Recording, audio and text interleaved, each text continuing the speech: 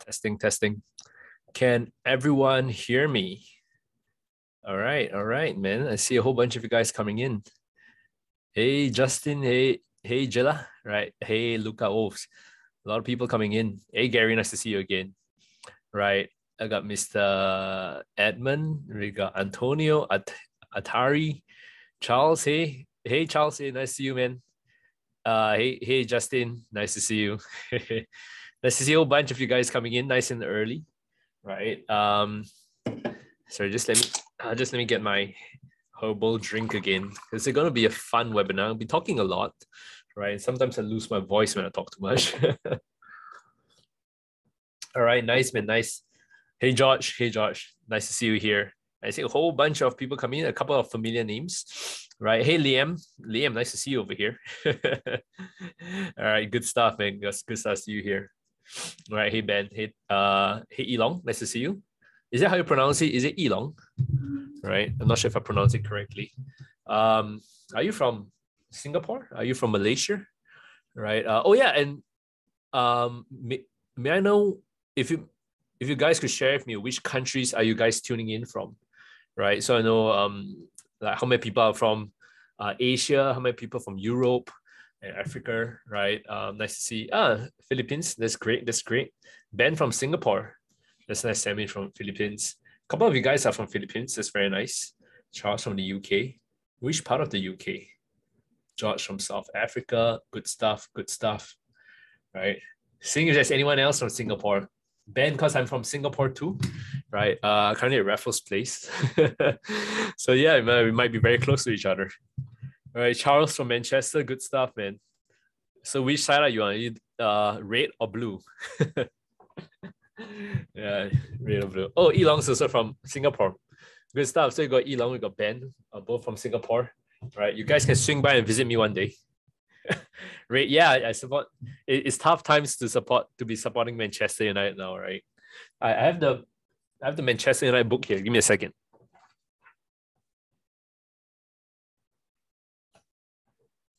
I got this book, right? It's a match booklet, right? When Ronaldo started his first game.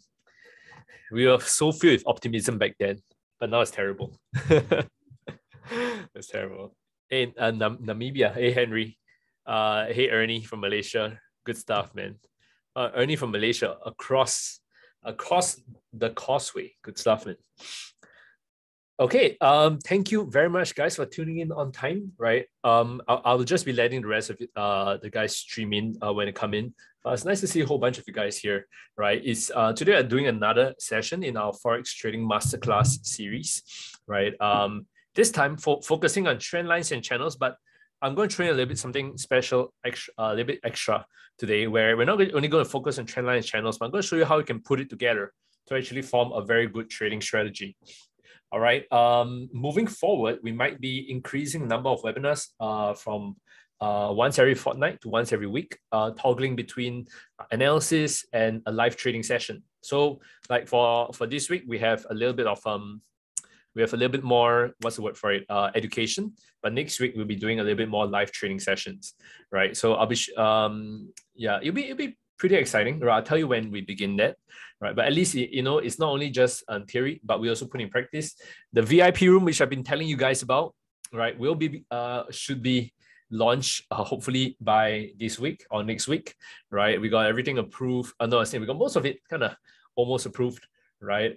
So just last bit of details we need to sort out before we roll it out, and everyone with a Tickmill account, right? This time, everyone with a Tickmill account will get access to it. All right, it's good stuff. I'll keep you guys updated on that. In today's session, right? Without further ado, let's begin. Remember, disclaimer that everything in this webinar is educational in nature. Right? So nothing should be construed as investment or trading advice. Please do your own little due diligence before you guys trade. All right. Now, moving on, your host for today, for those of you guys who are here for the first time, just share a little bit about myself. Right, my name is Desmond Leong. So I run the award-winning research firm Everest Fortune Group. We're finalists for Best FX and Equity Research for 2019, 2020, 2021. Right, we've got a strong team of prop traders here. If there's anything I want to share with you guys is that, you don't need to learn trading for 30 years to be a profitable trader.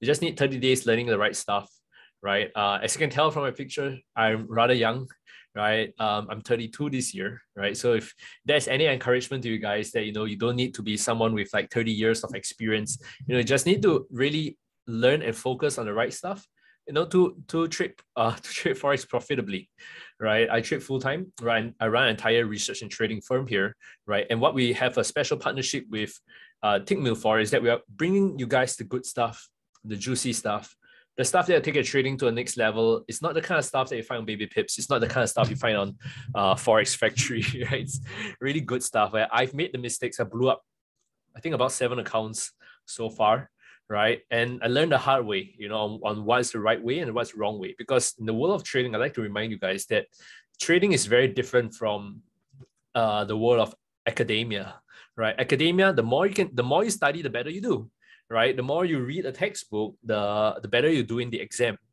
But that is very different when it comes to trading, because in trading, right, the more you read does not equal to you trading better, right? People who are very good in school, who score very well, very good grades, right? They usually equate that, okay, the more I read up about support and resistance, I read up about Elliott wave theory, about harmonics, about all these different things. The more you read, the better you do, does not stand for the world of trading.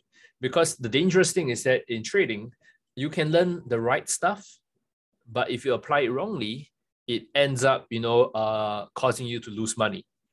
What do I mean by that? For example, if you're a scalper, for example, if you're a scalper, you get in and out of trades fast, right? Then you go crazy and look at fundamentals, like really, really long-term fundamentals, right? That knowledge is going to hurt you more than help you, right? Because if you're scalping, let's just say you're scalping, right? And you're looking to get in and out of trades in like 5 minutes or 10 minutes, right? The long-term fundamentals of where gold is going by the end of 2022 is not going to help you, right? There's too big a gap, right? So that knowledge of like understanding long-term fundamentals is not going to help your trading strategy if you're a short-term scalper, right? So in the world of trading, it's about blending the correct things together, right? If you love to use Elliott wave theory, right, but at the same time, you focus on a single currency pair, it's not going to work out, because Elliott wave requires you to combine multiple markets together, right? And that's the thing with trading. You can learn the right stuff, but you're applying it wrongly, you still lose money. It's very different from the world of academia, right? So there's one thing I want to teach you is that, we teach you the right stuff, but I also teach you how to apply it properly, right? Because if you apply it properly, I can encourage you that, I've seen people go from hit rates 40, 60%, 60, 80% unprofitable to profitable, right? It's very possible. They even take their funded traded test and they pass it, right? And all you need to do is to learn the right stuff. Okay, I'll be showing you how I did it. Right, I'll be showing you in this entire masterclass series that we're doing with Tickmill, everything, the things that you should learn and the things that you should try to stay away from.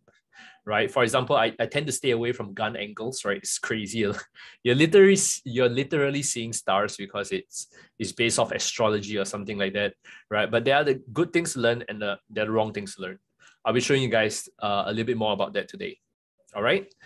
Now, without further, okay, if you another reminder, I can see Sydney raising his hands. If you have questions, ask them right away. I literally have another screen open right here to monitor the questions that come through.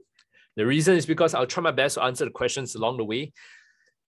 If any of our webinars is to go by, right, we rarely have time to answer questions at the end of the webinar. So please just shoot your questions. I will do my best to answer them. I literally can see them there. If it's relevant, I'll answer. If not, I'll tell you that answer towards the end of the session, right? But yeah, just don't hesitate to ask questions, right? Sydney, yes, I think it is, but it'll be uploaded later, right? We're not sure when this will be uploaded on the Tickmill YouTube channel, but it should be, right? Anyway, let's move on from here, right? Let's move on from here. What we can expect in today's session, let me just pull out my handy dandy pen. I have a handy dandy pen here. Things that we should watch out that we're going to focus on today. All right, how many touches does a trend line need? All right, how many touches does a trend line need? We're going to look at this thing called wicks or no wick, right? Should we use a wick or should we not use a wick when it comes to trading? Then we look at different time frames to use. different time frames to use, right? We'll explore the concept of channels, which are essentially just parallel trend lines. And I'm going to show you some of the ways you can combine multiple different forms of analysis to improve your accuracy. Okay, one thing I want you guys to wrap your head around is that when it comes to trading, it's not just a single, what's the word for it? A single approach that helps you be a profitable trader. Okay, it's not just a single approach that helps you be a profitable trader. For example, right, how I usually trade, right, is I have different checkboxes over here. Okay, maybe I have 5 checkboxes over here. My minimum is that I need a minimum of 3, right? 3 is the minimum over here. First one could be, you know, I have a trend line.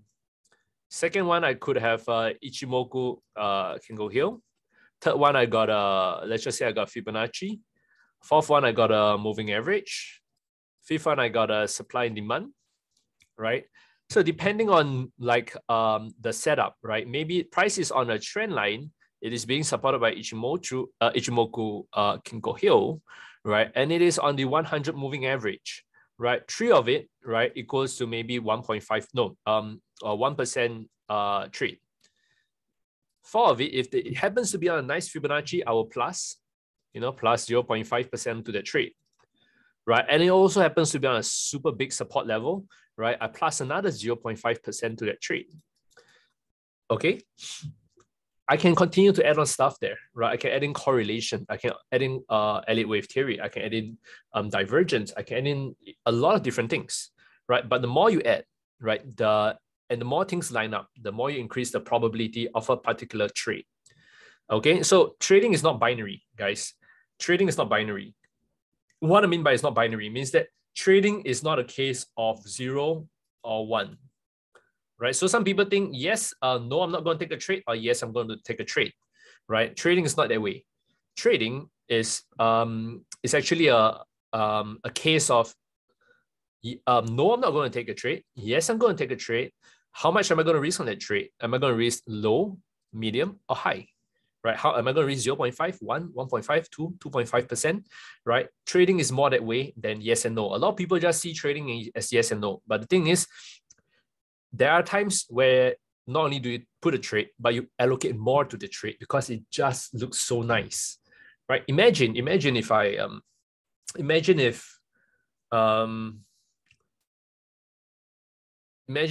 you see a version of yourself from the future, right? And they come in and they tell you, right? Hey, you know, hey, Charles, or maybe, hey, Ernie, right?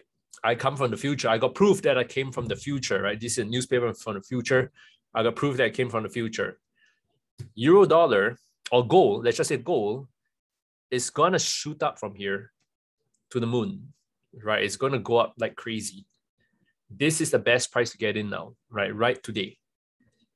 How much are you going to put on the trade, right? If you think about it, how much are you going to put on that trade if someone from the future version of yourself comes in and shows you that this is going to happen, right? You have a high degree of certainty that's going to happen. So based on the probability of something working out, probability, I can't write with this, based on the probability of something working out, right? So if this is a probability tree, right, then this is your risk. So maybe it's 0, 1, 2, 3, 4, right? So based on the probability of something working out, the higher, you know, you should allocate, the more you should allocate to that. So if you have a 99% chance of something working out, right, maybe you're going to put in like 100% of your account, right? You're going big, right? But if a low chance, right, then you allocate less, right? You need to think about it from this concept. So, you know, if this person comes from the future and you're super sure of it, right, you're gonna sell your house, you're gonna put everything into a trade, right? But if you're not too sure about him, it's like, hey, you know, you don't look like the future version of myself, or maybe he doesn't even come and you're just going to take a trade on gold later, right? You're not going to put in too much to a trade because you don't have, depending on how confident you are, depending on the probability of something working out, you know, you allocate more to a trade, right? So you must wrap your head around that concept that the better a setup is, the more you allocate to it. How you determine how good a setup is. Stuff like, where's my mouse? Stuff like Trendlines, stuff like Ichimoku, how to use Fibonacci correctly, how to use a natural moving average, how to use supply and demand correctly, how to use price action correctly, how to use Elliott wave, how to use correlation, how to use all these different things. How do you use them? The keyword of emphasis here is correctly. If you use them correctly, right, they can increase the probability of your trades working well.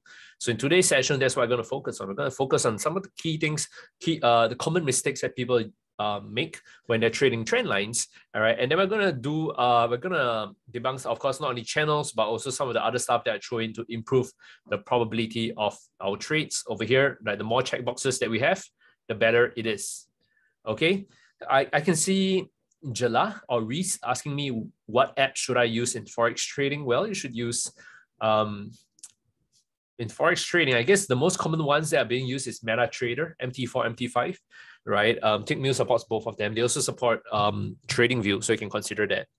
Okay, let's move on to the next question. How many touches makes a valid trend line? Does anyone want to take a guess over here on how many touches must a trend line touch price before it's a valid trend line? How is everyone answering three at the same time? Are you guys colluding with each other?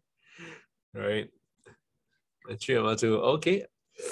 I'm glad no one says 1, right? 1 would be like a nightmare. Well, 2. Okay, I see a lot of answers, right? I got Sulaiman answering 2, Ku answering 3, Shilane asking 2 or 3, Derek. Okay, so the answer 2 is a tentative trend line. 2, it happens most of the time. 2 is a coincidence. If you think about the number of times, let's just put it out over here. I throw on a chart over here, right? Number of times we can just so easily draw 2 points. It's so easy, right? I can just draw this 1, 2, bam, that's a trend line, right? I can take 1, 2, bam, that's a trend line. Right, I can do, there's so many ways to draw trend lines, and they are often not that reliable, right? They're often not that reliable. These will have maybe not been that nice, right? So 2 is what we call a coincidence. 2 is a tentative trend line.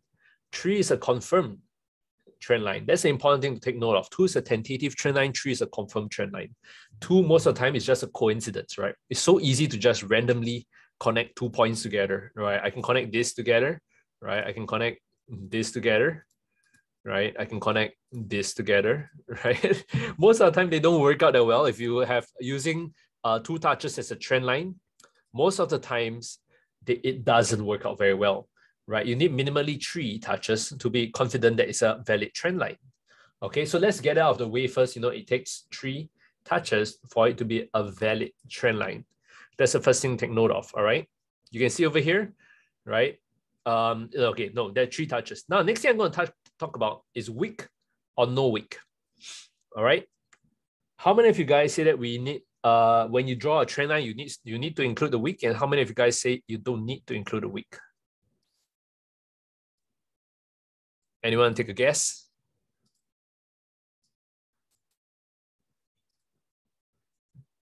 Okay, let's see everyone's answer. Should you include the wick? The shadow, right? This what I'm talking about is this the thing here.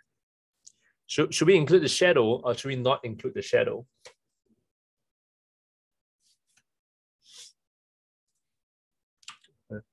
Okay, I'm seeing quite a number of people answer. That's nice.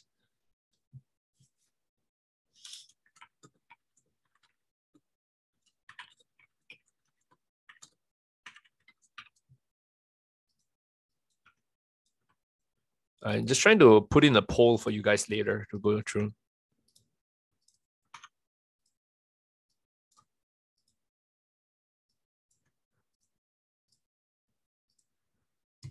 Okay, let's see.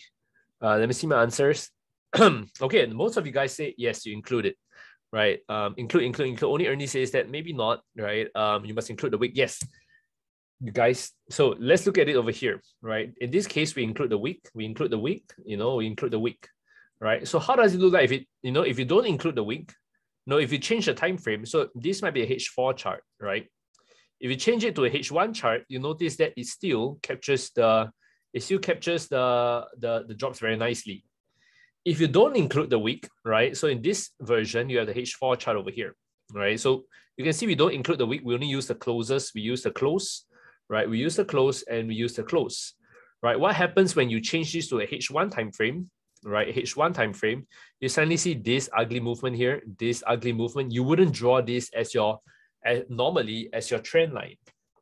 So that's the reason why you need to include the wick inside, because when you change the time frame, if you don't include the wick, it becomes very messy, right? Let me see if we can have a real life example over here. Let me see if we can have a real life example over here.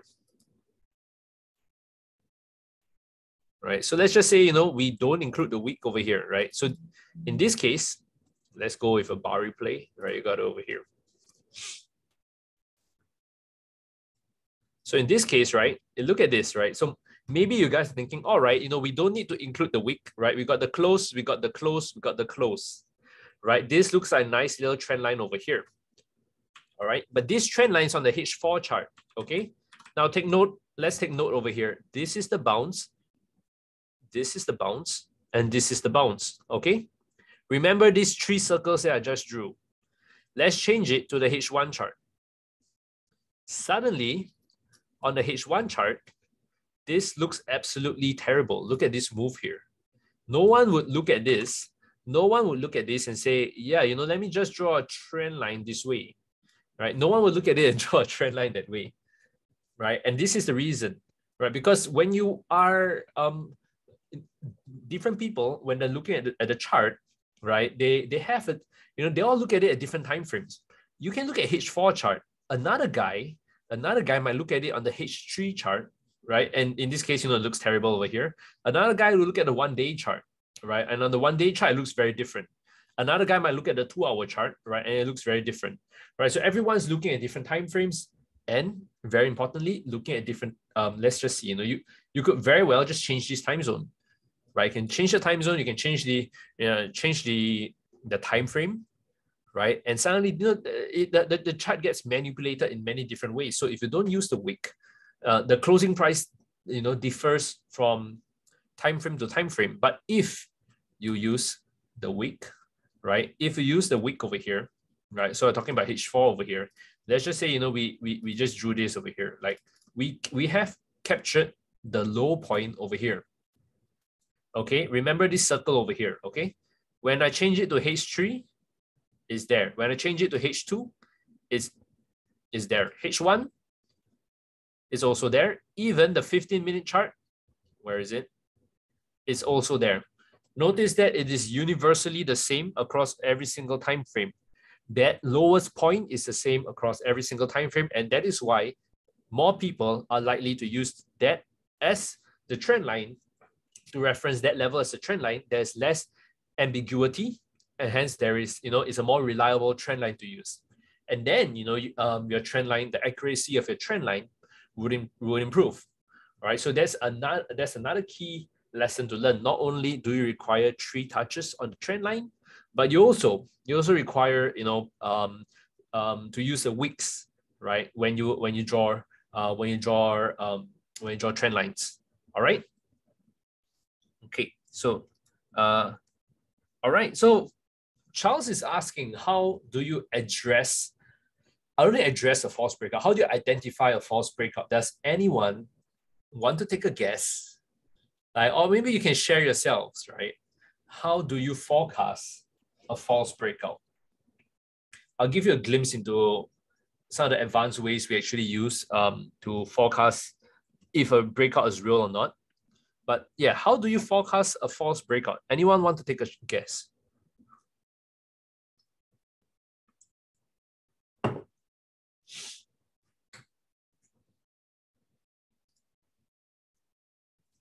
How do you forecast whether a breakout is false? Richie is saying breakout could be real if the body close touches the support resistance just a week on lower time frame. By Aaron, okay. A few answers coming through. Let me share with you the concept. It's a pretty advanced concept, but let me share with you one way which I use to avoid false breakouts. Okay, let's see if I can find a good example right here. On Aussie dollar, okay, on Aussie dollar, we have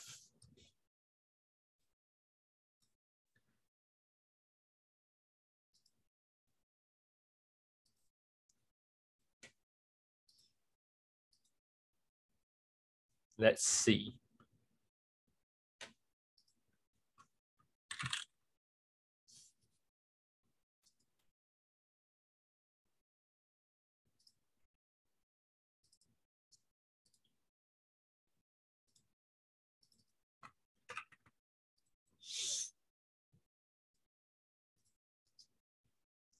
One of it is this thing called correlation.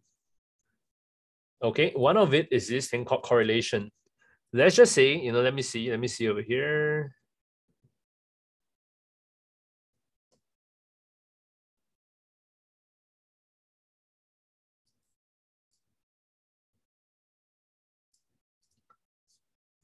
Let me see if I can give you a pretty good example of how this looks like.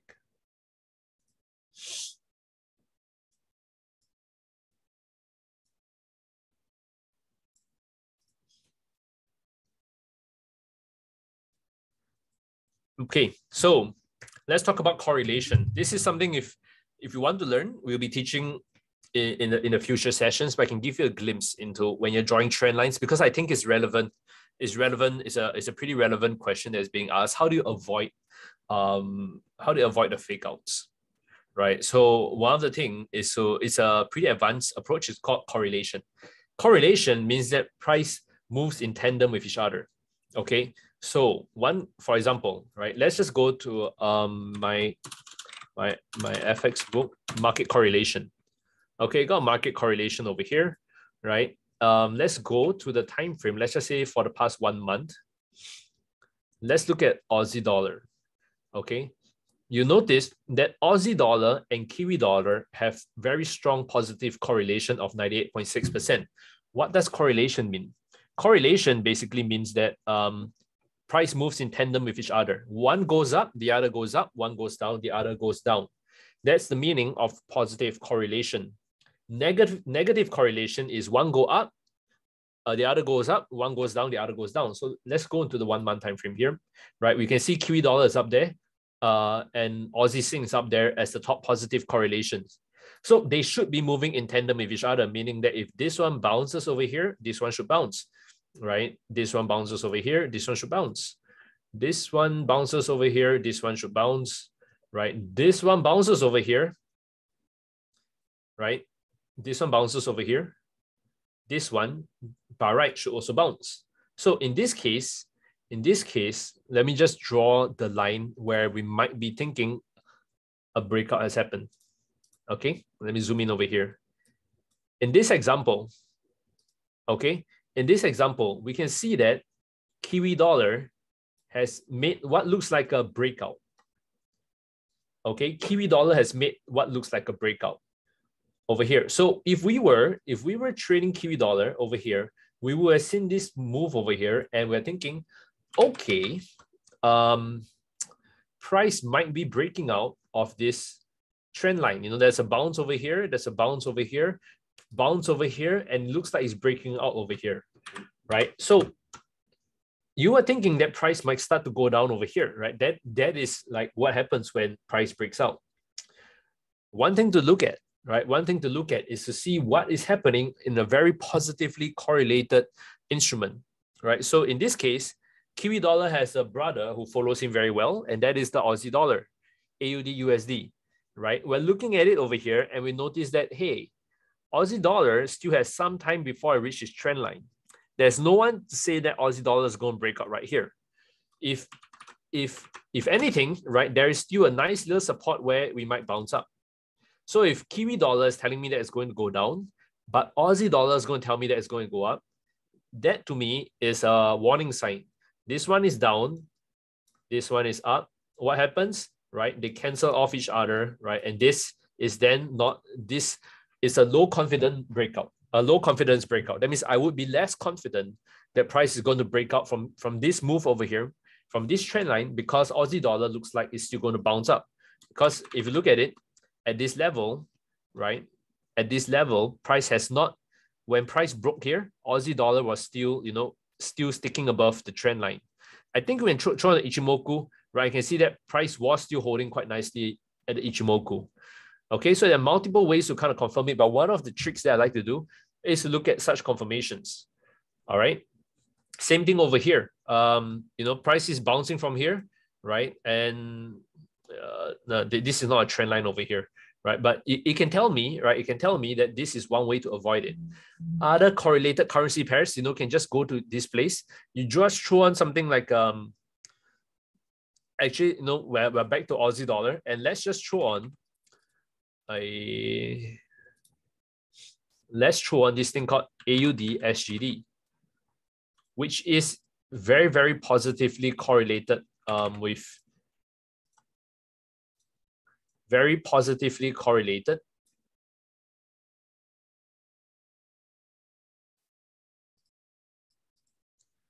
It's a little bit far away. No, it's not that relevant. Right? It's a little bit far away.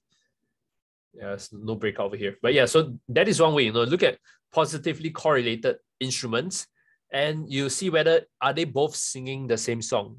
If Kiwi dollar shows that it's a bearish breakout and Aussie dollar shows it's a bearish breakout, you got double confirmation that is a possible breakout. That increases your chance that it's a valid breakout, right? And in that case, you also, on the flip side, it increases the probability of avoiding false breakouts. Because false breakout is when one goes up and the other one doesn't go up, the other one goes down. Then you kind of take a step back and you're like, whoa, something is a little bit fishy here. They're not all singing from the same hymn book, right? So that's one way to do it. Another way is that look for double confirmations of breakouts. Okay, what I mean by that? Let me see if I can just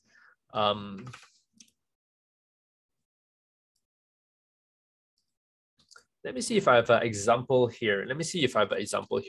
Another thing I do is I look at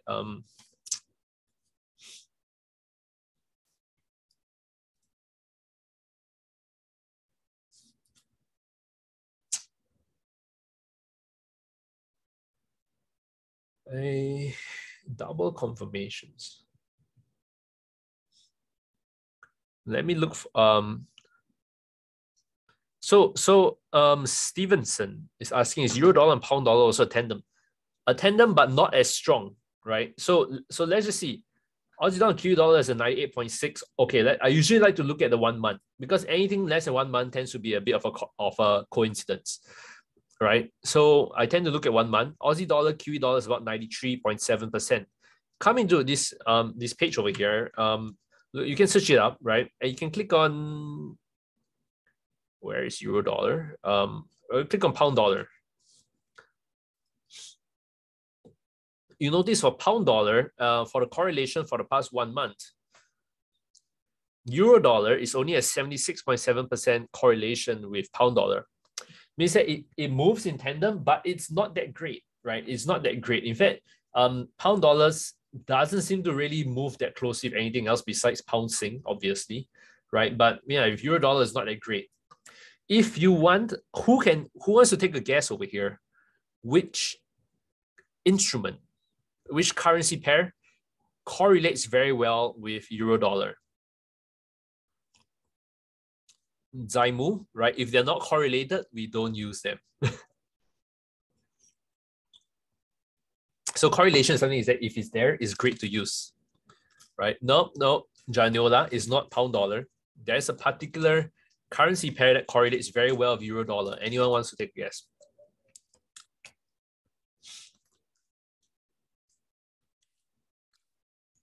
I like Andrew's answer. John's answer might be correct. Let's take a look.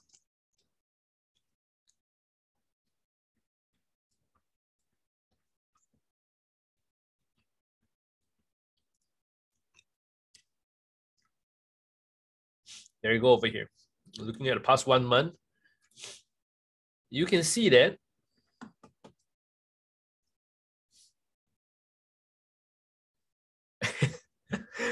Andrew, all right. My answer would have been dollar franc too, but it looks like it has deviated a bit. All right, my answer would have been dollar franc too. Okay. All right, looks like dollar franc and euro franc are not over here. Those would have been my answers, right? Those would have been my answers. It's a bit interesting that they're not here. It shows that something's out of whack a bit. But yeah, dollar franc would have been my answer. Because when you throw on euro dollar, you throw on euro dollar and you throw on dollar franc, they actually tend to, let's do a new price scale. They tend to move in opposite directions quite a bit, right? Look at that, right? So let's go to the 4-hour chart. You can see how, you know, when this one goes down, this one goes up, down, down, down, then up, up, up, right? Down, up, down, up. You know, it kind of, it's almost like a mirror reflection, right? So by right, euro dollar and dollar franc works quite well together, right? So I think only for a short term in the last 1 month, it has been deviating a bit, but otherwise they tend to move quite in sync with each other. And that's how you can use trend lines to further improve the accuracy of your calls. Okay, it's just to avoid it. Okay. Now, good question, right? Good question on how to avoid false breakouts. Another thing with trend lines. Let me see if I can find an example here for you guys. Okay. Let me see if I can find an example.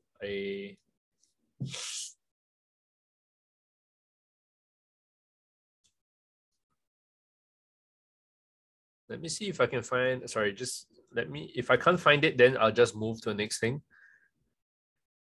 Okay, maybe I'll just draw an example for you guys. Okay, another way to avoid false breakouts. I got a trend line over here. Okay, I got a trend line. I got 1 bounce. I got 2 bounce. I got 3 bounce. Okay, so it's 3 lines. It's 3 bounces. Is a trend line, right? And then prices come down to here, right? Prices come down to here, and we notice that you wonder if it's going to break out from this trend line. Okay, so this is where you apply price action.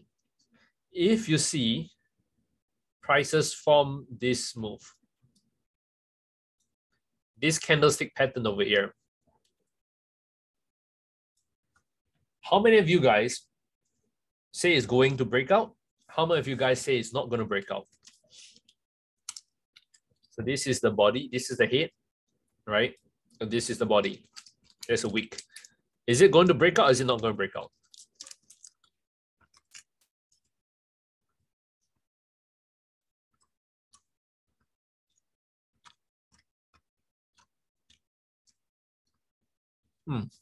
A lot of people are saying break out. Anyone else?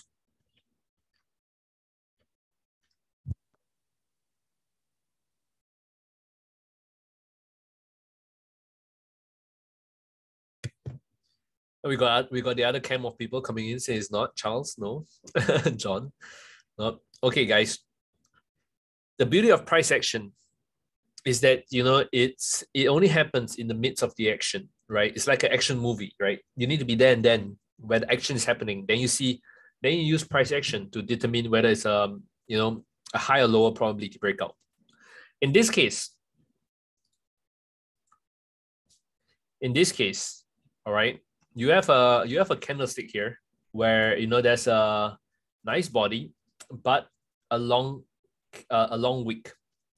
What this means is that price tried to break out. It went all the way down, all the way down, all the way down, but the bulls took over and it pushed it all the way back, all the way back, all the way back, all the way back, and then landed back up here, right? So this is actually a bullish candlestick pattern. This bullish candlestick tells us that it is unlikely that this is a successful breakout, right? Because if it was a successful breakout, you probably look at a pretty strong bearish candle, right? A strong bearish candle showing that there's a lot of momentum. But this shows that there's bulls that are willing to fight, to come in and fight the breakout of the trend line, right? So sometimes it might be tempting, you know,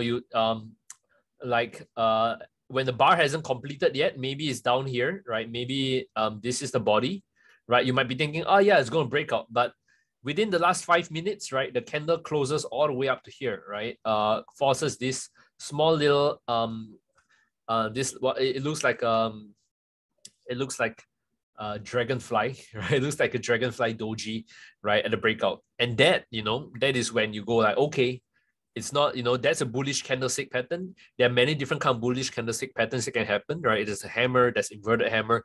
We'll go into the candlestick patterns later in another session, but that pattern tells me that, okay, it's bullish, right? And because of that, it's less likely that this, we're going to see a trend line breakout, right? So that's another way, another approach you can use to filter out the higher probability setups. Okay, so you can avoid a lot of false trend line breakouts this way, right? It's a good technique to use. You need to read up about candlestick patterns a bit more, but it's a great way to do that. Okay, man, there's so many. There's just one more I want to share with you guys. Okay, there's just one more I want to share with you guys. I can see if I can. Okay, I need to draw another picture to show you how you can avoid another trendline breakout, right? No worry, Charles, right? I have so many ways to, so many techniques that actually help you avoid false trendline breakouts that I really, really want to share with you guys, right? So we got a bounce here, we got a bounce here, we got a bounce over here, and we got a bounce over here. Okay, so this is where you think a bounce is going to happen, right? We got one bounce, two bounce, three bounce is correct. It's a trend line, right? Then we got another bounce over here, right? If you notice, if prices closes at this level over here, right? So yeah, you see price break, and then there's a nice little close over here, right? And you think that, all right, it looks like we're gonna, price has closed below the trend line. That's the textbook definition that price is going to drop. It's going to be a breakout, right? And you decide to go short, right? There is a way to avoid making a mistake here. Firstly, right, in this kind of particular trend lines, always take note if there's any horizontal support level. So remember what I taught you guys previously, horizontal pullback, right? So this is what I mean by, it's a horizontal pullback level where those people who are not looking at trend lines, right? Those people who are not looking at trend lines, they're looking to buy on this horizontal pullback to play the bounce, right? They're looking to play the bounce over here. So while you are looking at a trend line going breakout, there's a whole bunch of people who are looking at this pullback support, looking to play the bounce over here. And because of that, you think that a breakout is going to happen, but it bounces up. So that is one way, very, very important way that you can avoid this false breakout. Don't be totally consumed by a trend line when you realize that there's actually a major support level over there, right? Usually the support that you look at is this pullback support, right? Because there could have been another key level all the way over here, right? A major swing high over here, right? Then you draw this further back, maybe all the way to here, right? Then you realize that, whoa, okay, this is not only a small little pullback support, it's a major pullback support that price has failed to break past maybe in the past 3 years. If you think about it, this is an extreme example, right? Let's just say this was 2018, right? 2018, right? 2019, 2020, right? And then this 2020. So in the past 3 years, price has not broken past this level, and just because price breaks this tiny little trend line just by a bit, you're like, hooray! It's time to it's a bearish breakout. We are expecting price to go down, but you don't realize that, whoa, in the past 3 years, price has never broken this level, right? Price has never broken. This level is a major resistance turn support, right? It should be going up, right? It's a perfect pullback that everyone's going to wait for the pullback to go up. So that is one way. Another way where you can really, really avoid these fake trend line breakouts, and that is really to keep an eye on the horizontal levels. Keep an eye on the horizontal levels, right? In case it comes about. Charles, don't worry about the questions, right? You can ask them, right? For those of you guys who are asking, usually I look at 85 to 90%. Above 85 to 90% would be a good reliable correlation. Anything below that is not reliable. Okay. Another thing to take note of, sorry, just going to teach you guys more ways. I think it's a very, very important topic to avoid false trend line breakouts, and that is use a moving average. right? Throw up 100 and 200 moving average just to be safe. Because if you have 100 moving average, that is over here, right? Let's just talk about this is the 100 simple moving average, right? Even though trend line might have broke out, if it is right above testing, if it has not broken out the 100 simple moving average, right, then you know that, okay, it might, you know, it needs to break this trend line and it needs to break this to confirm the move down, because a lot of people will be looking at the 100 simple moving average, right? I tend to, the few reliable ones to look at 50, 100, and 200, okay? These are the few reliable moving averages that you should more or less kind of screen through and make sure that price, you know, not only breaks out from the trend line, but also breaks these key ones, you know, or they're not in your way of a successful trend line breakout. The last thing you want is to see a trend line breakout, but then, you know, it has another 100 moving average, right? So these are important things to take note of. And if you're into Fibonacci, the last thing I want to teach you is this thing called 23% retracement. Okay, so in this example, you can see over here, price breaks the trend line and is over here, but it has not broke the 23% retracement. 23% retracement in Fibonacci is actually borrows a lot of its theory from Elliott wave. It is the first key level that needs to be broken to trigger a bigger move down, right? So always keep a lookout for the 23% Fibonacci retracement.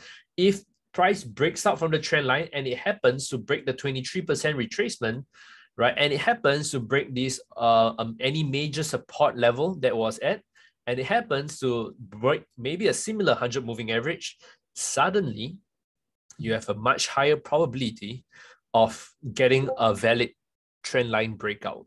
If any of these things stand in your way, right, then you know that, okay, I have a trend line breakout, but it still has not broken the 23% Fibonacci.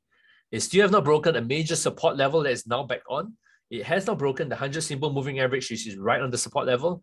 Then you know that you need to stay out of it, right? So that is how you can improve the odds of getting faked out by these fake trend line breakouts. All right. I hope that helps you guys get a better grasp of the concept of false trend line breakouts and how to avoid it. Okay. Now let's go back to our slides, right? This is just a simple case of this is on the H4 chart and this is on the H1 chart, right? Yeah, of course, if you take the wicks, right, they look slightly different. But remember that sometimes what might not look very clear, on the H4 on the H1 chart, if you change the time frame to like a H4 chart, it suddenly becomes a lot clearer. So sometimes it's a matter of just tweaking around the time frame that you're using. Okay. Now, this trend line support, right? Price 1 bounce, 2 bounce, 3 bounce, right? Is this a valid trend line or is it not a valid trend line? How many of you guys say it is? How many of you guys say it's not? How many of you guys say it is and how many of you guys say it's not?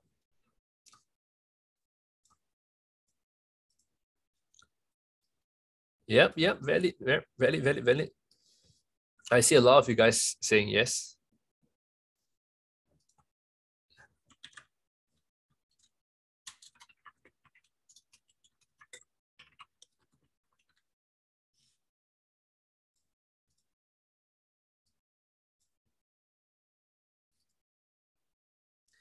Okay.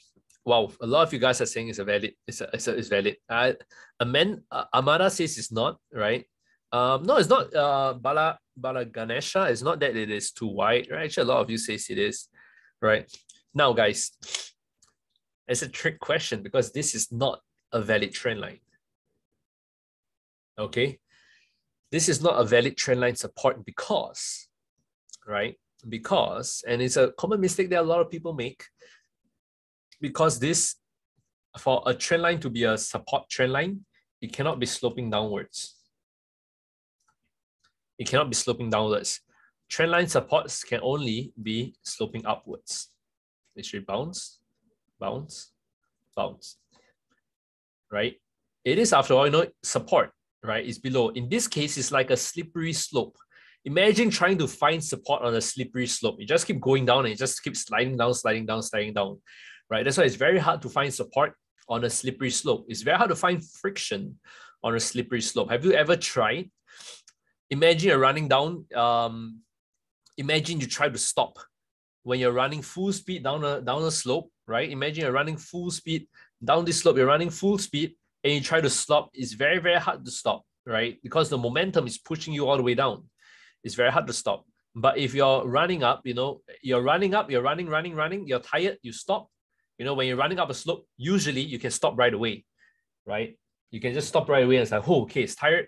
You can continue running and then you stop when you're tired, right? Because, right, that is, trend lines work when it's ascending, when looking for support, you need to look for ascending trend line, right? It is not a resistance line, right? Liam, it's not a resistance line. Resistance is above price. Support is below price. Always remember, resistance is above, support is below. Resistance is above, support is below price, right? Because think about it. What you're stepping on now is supporting your weight. What is the floor below you is supporting your weight. The chair that you're sitting on is supporting your weight. It has to be below you, right? So price, anything that is below price is support. Anything that is above price, you're pushing the top, you're pushing against resistance, right? You're pushing against the ceiling is resistance, right? The ceiling is not support. You're not pushing against the support. You never say that the ceiling is supporting you. The ceiling is above you, you push against it, it's resistance. So in terms of proper terminology, always remember resistance is above you, support is below you. Okay, guys, right? Alex, I hope somehow got an epiphany, right?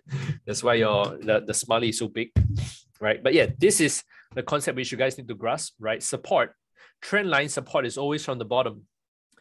It's always from the bottom. Remember, you're looking for a bounce and a bounce and a bounce and a bounce, right? It's always from the bottom. Okay. Of course, for a downtrend, right, it's always from the top, right? So, when they're looking at resistance, it's always from the top, it's looking for a drop and a drop and a drop. It is never the other way around. You're not looking at resistance this way. This is more like a cable car ride or something, right? You don't look for resistance this way. Okay, that is why when you're looking at an ascending channel, right, you're looking at an ascending channel, it is better to play the bounce from here than to play the reversal from the top.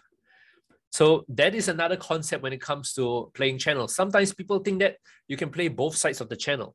People think that you can play the reversal off the top, right? And a lot of people think that you can play this reversal off the top of the resistance. But just because it's in the same channel doesn't mean that it's going to be as effective. In this case, there's bullish momentum going upwards, right? There's naturally bullish momentum pushing an ascending trend upwards.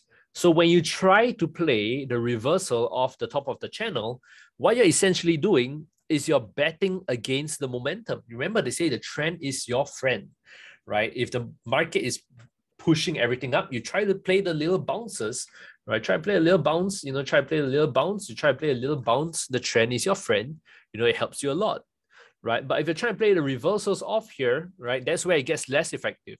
So a lot of people who play the fluctuations between channels, right, sometimes they have a 50-50 result. They're like, yeah, sometimes channels work, sometimes channels don't work, right? And because of that, right, they lose their confidence when they're trading channels because they think that both sides of the channels are the same. But that is the furthest thing from the truth. Channels are very effective, right? When you are, ascending channels over here, ascending channels is very effective for playing the little bounces over here. Descending channels, right? Descending channels are very effective when you're playing the reversals from here. You're playing the reversals, okay? They're not all created equal. All right. So that's the thing. Like I was saying, this is trend lines, right? Never mind. What time frame should you focus on? I'm going to touch on this before we go into channels. What time frame should you use when you're trading trend lines? Okay. The answer to this is that the higher the time frame, the better. Okay. The higher the time frame, the better. The sweet spot I usually go for is the H1, right? And usually the H4. But trend lines are more effectively used for as a gauge of momentum. Let me show you what I mean by that. And it also depends on the asset class that you use it, all right? It also depends on the asset class that you use it. Let's just go into here. Okay, let's look into a chart, maybe pound Aussie.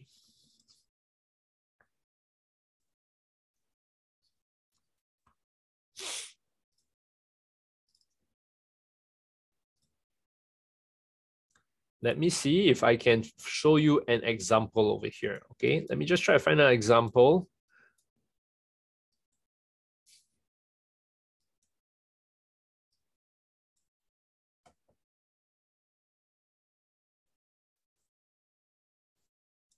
Let me try to find a good example for you.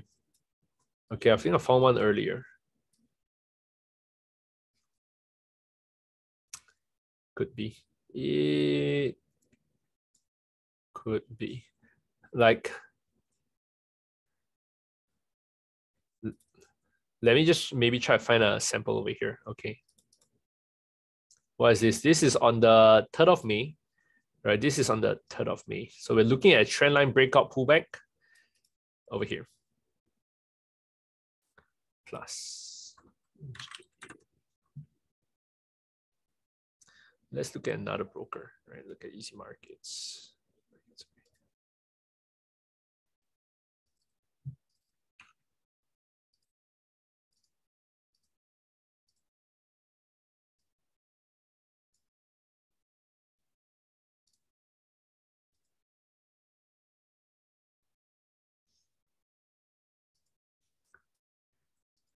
Look at this, okay? Look at this example over here.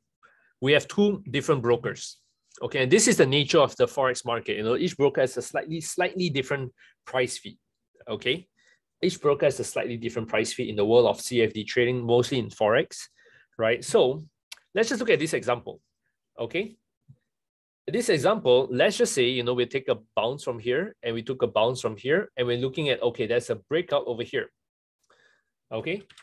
When there is a trend line breakout on this particular broker A and this is broker B, right? So we can see when there's a breakout over here, both are pound Aussie, by the way, both are the same currency pair. Okay, when there's a breakout over here, let's just see this one over here.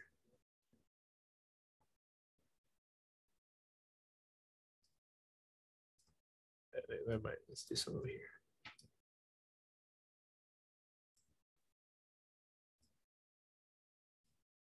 Give it a second. It's a little bit hard for me to see because it's a little bit small. Right, you can see that price has not fully broken out of this trend line over here. The reason for that, right? The reason for that is because of this particular wick over here. This wick movement over here. This wick might differ from broker to broker. Let me see if I can get a more obvious example for you. It requires me to get a little bit of a better example. This is 7989. This is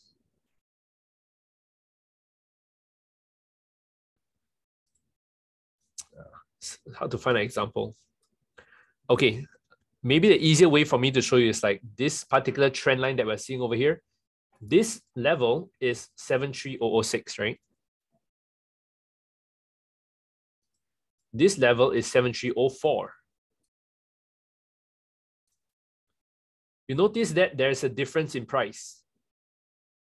There's a difference in price. This difference in pips of 4 pips, right? 73006 versus 7304, right? Because of the difference, right? Naturally, one of it will have a trend line that is this way. One of it will have a trend line that is slightly above. Let me show you the effect. Let me show you the effect of a small little change in price, okay? The easier way for me to show you is over here.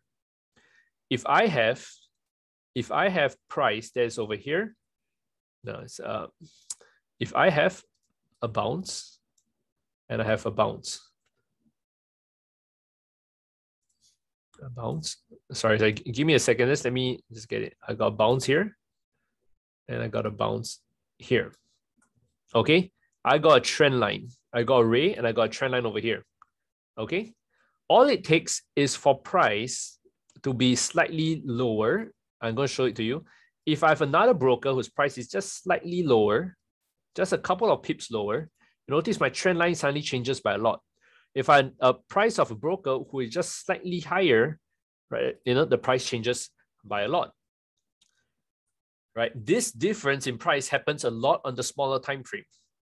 Okay, it happens less on the bigger time frame, but on the smaller time frame, it really changes a lot. This small little change, you might have a 1 pip lower, 1 pip higher, 1 pip lower, or 2 pips lower. That's where it changes the trajectory of a trend line by a lot. Okay, so when you're talking about this particular question, on which time frame should we use trend lines on? Right, naturally, the higher the time frame, the more reliable it is. The stuff like M1, M5, right? You can use the trend lines on that, but because universally across all the different brokers, right? That the pips might just be 1 or 2 pips off from each other. The trend lines are not that effective. Okay. I do want to touch on this thing. Okay, these channels I explained to you. Channels, the requirements for a channel is that you need 2 touches at the top and 2 touches at the bottom. But I created this little example I wanted to show you over here. Improving the probability of your setups. Okay, this is the last thing I want to touch. Which broker? Okay, not that I'm being biased, right? But Tickmill has honestly one of purely factually speaking, right? They are I have this thing over here, right? Sorry, let me just pull up tickmill.com. You want to check this thing over here.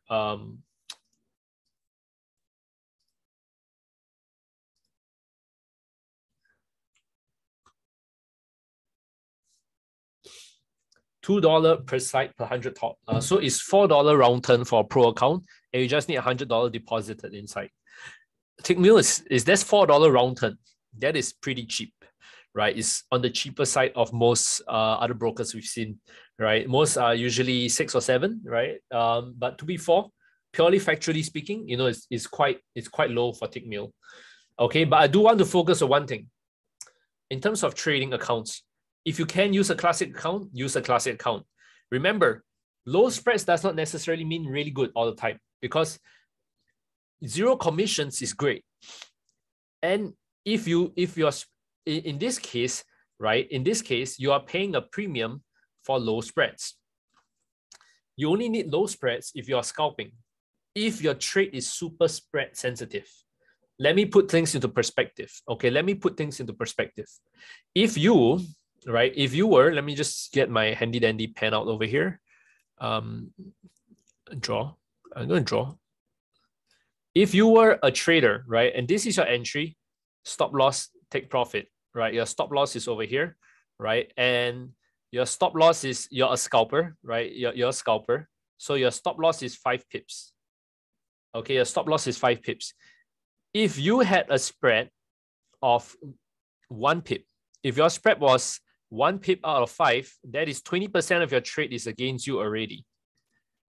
Okay, but if you have a spread of 0.1 out of 5, then only 2% of your trade is against you. Okay, it's only 2% of your trade is against you. So if you're a scalper and you're really spread sensitive, right, meaning that you have really tight, your stop losses are really tight, or your take profits are really tight, then you should go for a pro account or maybe even a VIP account. But if for example, if your take profit is like 50 pips away, right? If your take profit is 50 pips away, a 1 pip out of 50, is nothing, right? It's 0.2, right? It's too far away, it doesn't matter. It doesn't matter, right? Yeah, it's 2%. It's 2%. So if you have a 1 pip, if you're 1 pip spread, but your stop loss or take profit is 50 pips away, it only affects your trade by 2%. Okay, so if a natural rule of thumb is that if your take profit is more than 20 pips, if your take profit or stop loss is more than 20 pips, it is better for you to go for a classic account. You don't need to pay for the luxury of a pro account. You don't need to pay for the luxury of a really tight stop loss. No, a really tight spread. That is more useful if you are a scalper and your stop loss and take profit is very tight.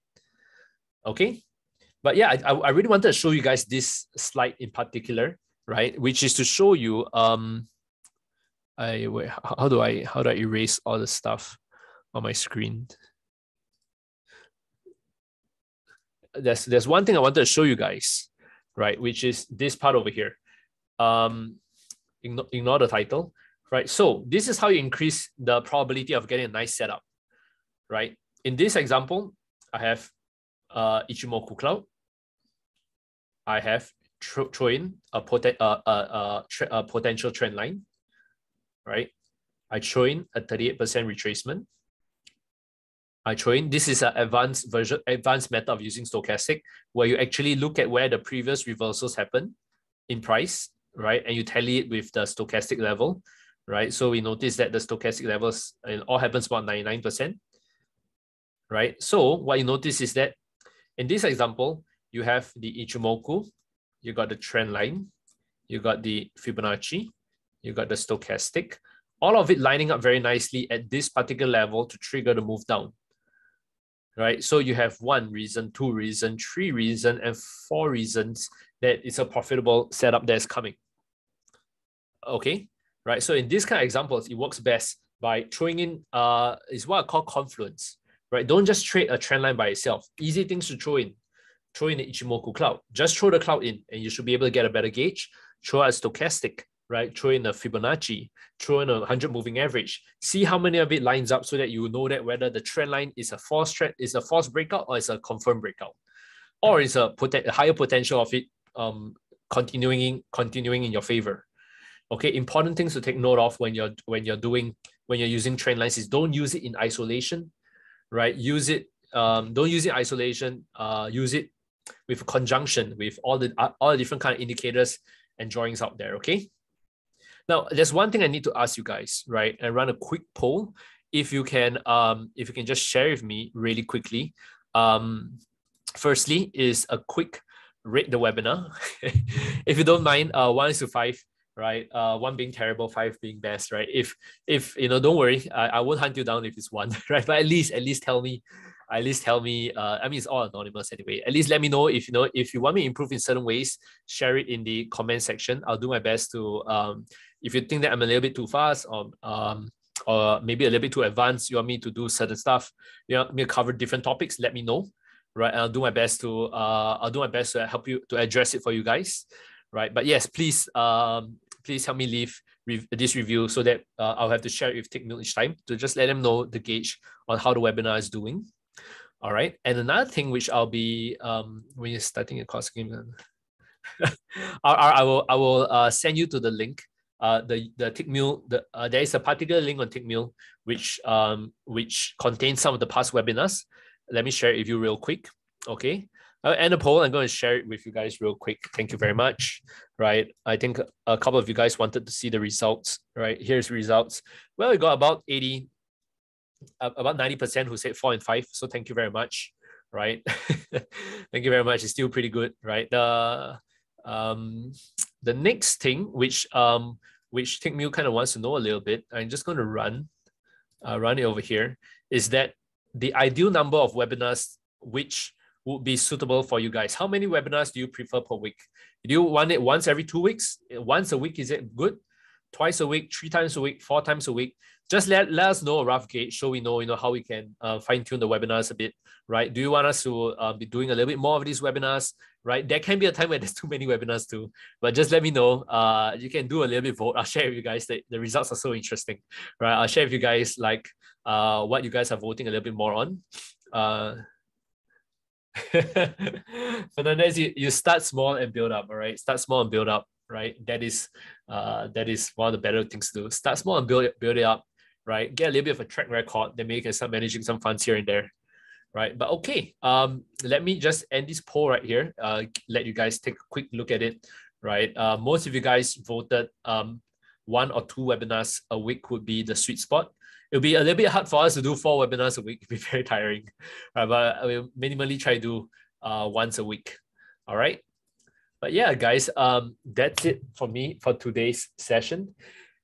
Thank you very much. If you got feedback and you specifically want to send it to someone, Maria is the person whom you can send it to, right? But thank you very much for sticking it throughout this webinar, right? I know some of you guys were asking, right? The link that you want to go to is Tickmill YouTube. Let me see if I have it over here. You want to go to playlists, right? And let me see, you want to, I'm going to get the link for you guys. View full playlist. This is the link that you guys want to go to, right? If you are here, if you want to watch all the previous webinars that we did, as you can see, right, we have the introduction to trading, you know, the Forex trading masterclass, right? We've got a whole bunch of it over there, right? Yeah, head over to there. You can watch the previous webinars. We'll be covering a couple more sessions moving forward, right? Thank you very much, Fora. Thank Mafeno. Thank you, Liam. Thank you, Clint, Zaimo, Leong. Thank you very much, Ku, Iolin, Stevenson. It's great, right? It's great that you guys stuck through a webinar. Catch you guys in 2 weeks. Maybe next week we have a live trading session, right? See if we can increase the number of webinars every week, every fortnight, or rather every month, right? Otherwise, keep an eye out because we're going to launch our VIP room very soon. You'll be able to catch me and the other traders inside, right? To handhold you guys in this trading journey. All right. Thank you very much. Stay safe, trade safe, and peace out, guys. Thank you. We overextended a bit, but it's nice to see that you guys stuck through it all. All right. I'll catch you guys next week. All right. Next week or the week after. Okay. Adios, guys. Bye-bye. Bye.